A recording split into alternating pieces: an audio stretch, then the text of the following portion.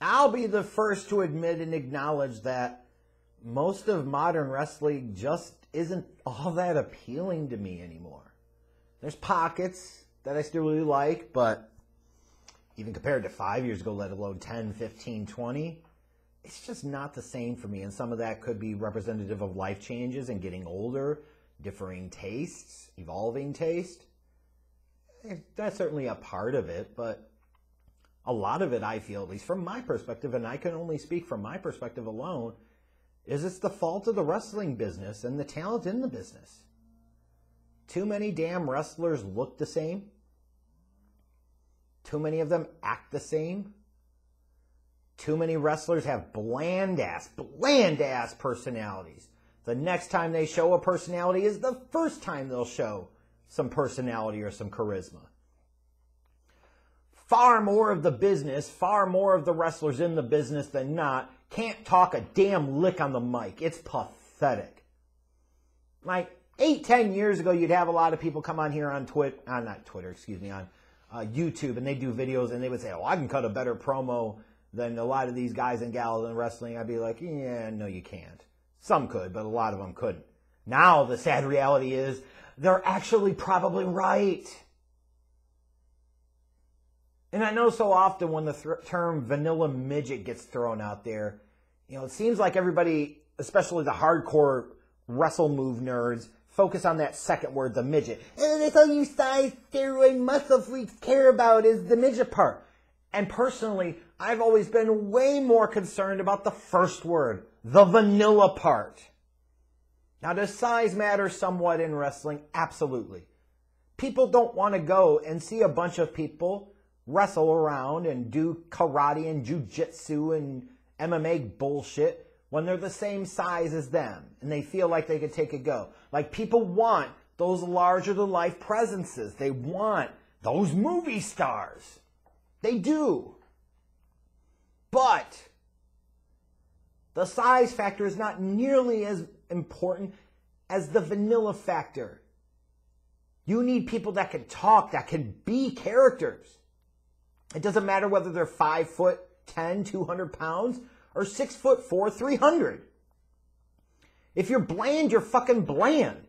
And far, far, far too many wrestlers have gotten into the business over the years that haven't learned the fundamentals of how to get the fuck over the right way, to learn how to act like a professional wrestler, to actually work like a professional wrestler, to actually be able to present and project an aura, a presence, a charisma, to learn how to talk on the goddamn microphone, to have some type of unique distinguishing characteristics and character. They don't know how to tell stories. They don't know how to actually work. They think crash test dummying around like a bunch of morons is working because they'll pop Dave Meltzer. What a bunch of losers. So hell no, modern wrestling doesn't appeal to me all that much because of the vanilla aspects of it. It is vanilla as hell. And what's really frustrating about it to me is it doesn't feel like wrestling needs to be rocket science. It just doesn't have to be that difficult. Sure, having all types of different characters and personalities is fantastic. It absolutely is. But if you give fans someone to hate, if you can give fans someone to get behind, you put them together, and then you give fans a reason to care about the issue and care about the guy they're behind going over the guy they hate or the girl they hate. Isn't it amazing how well wrestling can still really work? The whole notion of wrestling's dead because kayfabe is dead is fucking stupid.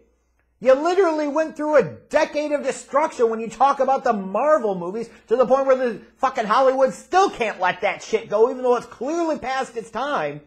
The point being is you had clearly defined bad guys, clearly defined good guys, and some guys that kind of went in the middle. But you had characters to hate, you had characters to love and get behind. Did it matter if Chris Hemsworth is fucking Thor and he's not going around acting like Thor every damn where he goes? Hell no! Fuck no, it doesn't. Does Chris Evans need to act like goddamn Steve Rogers, Captain America all the time? Of course not! But when they're in character, and you buy into those characters, and you believe in those characters, and then you give them real villains that get real heat, that you want to see the good guys beat. It does not have to be difficult. It is not difficult. And the wrestling business over the past decade plus has transitioned to this place where it has incredibly overcomplicated the entire mechanisms of the fucking process. Which is why when I look at a story like what's being portrayed right now between MJF and Wardlow, and I say that is how wrestling should be.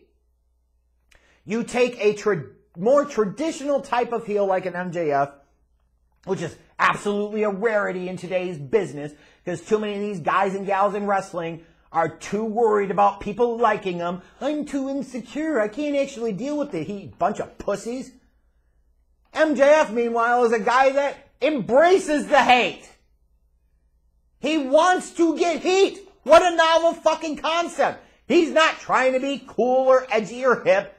He's trying to do his goddamn job. He's trying to get over in the way that he needs to get over so that way he can help get his opponent over in the way that they need to be gotten over. It is not a hard concept, but so few in wrestling today can truly actually execute upon it. But MJF knocks it out of the fucking park. And then you take somebody different like Wardlow, and it is relatively different compared to when you look at the average like AEW wrestler. Wardlow absolutely represents something different. And you give them reasons to care about him. Everyone, for one reason or another, can relate to having an overbearing boss that makes your life difficult and living hell. Everyone can relate to being held back or held down or being restricted from having free movement, having independence, from having the ability to go live your best life. It doesn't matter that Wardlow is bigger and stronger than MJF. You've got reasons to relate to Wardlow. You've got reasons to get behind Wardlow. Everybody can relate to the situation that he's in one way or another. And now you take the story and the history between the two of them as on-screen characters. You make the issue personal. It's very easy to relate to. And by God, you've got fucking magic. Because at the end of the day, wrestling is not about the moves and the matches. It's about the men and the moments. And by men, yes, you can also say women. Hashtag he's not sexist. Hashtag yay girlies. It's about the men, or women, and the moments. Nobody gives a shit about remembering a bunch of chain wrestling and a bunch of spots in a goddamn match 6 months from now, let alone 10 years from now. But there are certain moments in matches that truly transcend and last the test of time. It's those moments. It's those men.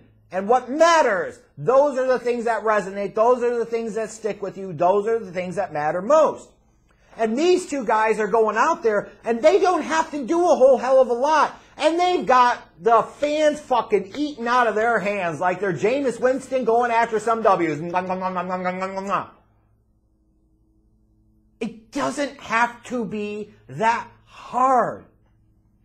You see how great wrestling can be when you execute on the fundamentals. And the harsh reality is some of the dumb shit that the neckbeard fans of wrestling today pop for and geek for is more so a manifestation of them trying to manufacture reasons to give a fuck. And they really, truly don't. It's a lot of window and surface dressing. They're not given real, tangible reasons to care about these people. Oh, he's a great wrestler. Oh, let me guess. Oh, he's a great wrestler too. Oh my God, let me guess. He can do a lot of moves too. He's awesome too, right? Oh my God, he's awesome too because he does a lot of moves. They're all the fucking same. And even when you rage about him in social media, it's more about your mental instability than it is about your true emotional connection to these talents. And that's what wrestling is about. It's soap opera, it's drama, it's storytelling. It is about the emotional connection. And what we need is more maybe not a carbon copy of the exact story of MJF and Wardlow, granted, but it is a story you've certainly seen play out plenty over the years, where you kind of look at this now and you almost see MJF in the Hunter role. You see Wardlow in the Batista role.